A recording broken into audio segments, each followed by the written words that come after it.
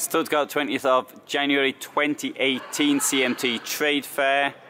It's now 1940. There's still people here despite the doors having closed the trade fair at 1800, and they may be revelling because of sales they made today, but I'm revelling because I can see these vehicles still. Okay, let's have a look at this one here, and what stands out immediately here is this enormous garage. I mean, you could actually forget the rest of the van and come live in here. And double floor, you've got all that space down there. Amazing, really. And if you don't want to keep your bikes there, you've got 4 bikes, or bike carrier for 4 bikes there. Now, pretty impressive all that, in my opinion. This van will cost over 80,000, over 82,000. It's 706 centimeters long, 233 wide. It's got a height of 319 at its highest point. That van is shorter than mine, and it's got all that space at the back, and that is thanks to the height. It'll be also a lot warmer than mine because of that amazing double floor. And let's have a look inside. It's got a 10-year water ingress guarantee. Oh, I'll point this out actually. It's just a useful feature. It's got a window in the door. I like that. You know, sometimes actually it's helpful even when you're driving. It may cover a bit of a blind spot. It may do. Don't know, I haven't driven this, maybe it doesn't, I'm just sort of half guessing there, but I'll have to find out if I were driving the thing. Right, I like this layout as far as the back is concerned because we've got this double bed. It's an unconventional shape. It means you've got, it might be a bit difficult finding a cover for it, but or learning how to actually tuck your sheets in. Then again, I still haven't learned how to do that in a camper van myself, and I've been living in them for 7 years.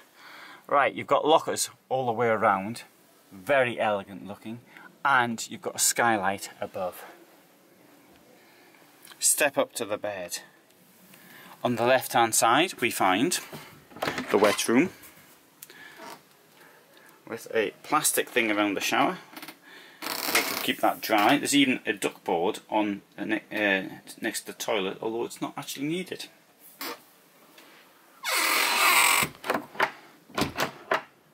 On the left, look at that amount of space there. A wardrobe, got storage below, and below that we've got the boiler. Fat fridge, oven. Okay. Sitting in here, we have got a huge amount of space here for preparing food. Look at all of that. And here we've got Dometic sink. Don't think the pan comes with it.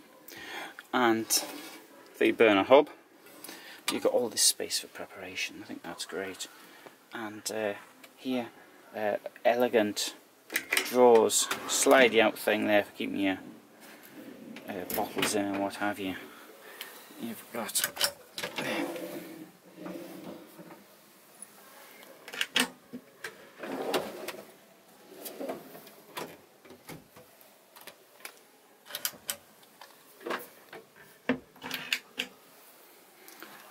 and you've got a space up here,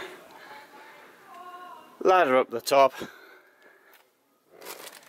Huge amount of space, there'll be plenty of air circulating around. Wonderful skylight to look out of at night. You've got a clear sky and you can see the stars, and I think that's fantastic, really. There are windows at either side, and plenty of space around the table. The table seems a little bit on the low side. Well, maybe it isn't. Can't go any higher though, because I can see I've got exactly the same thing with mine. Although actually with my table I actually fixed it to the height I wanted it, so it's sort of made to measure, so to speak. We're higher. We can't really see what's going on because we've got another van parked right next to it.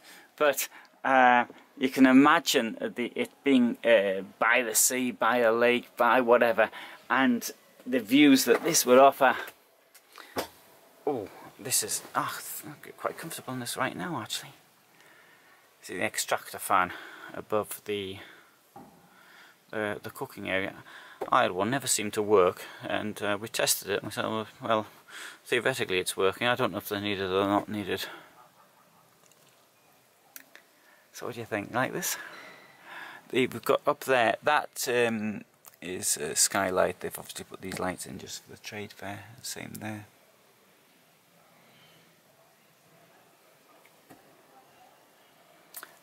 I don't rate personally the overcab versions, although I can see the benefit with something like this. They do consume more fuel. I remember before I even started getting involved in motorhomes, some Italians told me that you're looking at 15 to 20% more fuel consumption with these fans compared to the semi-integrated or integrated ones. They're not aerodynamic, but you know, this is somewhat practical, I would say.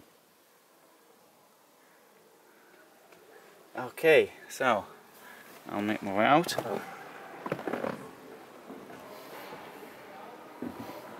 I'm hoping to go to the factory, Eura Mobil in Sprendlingen, Germany, next week.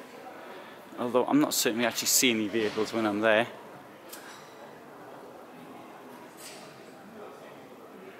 But maybe it will be possible. Anyway, we'll find out.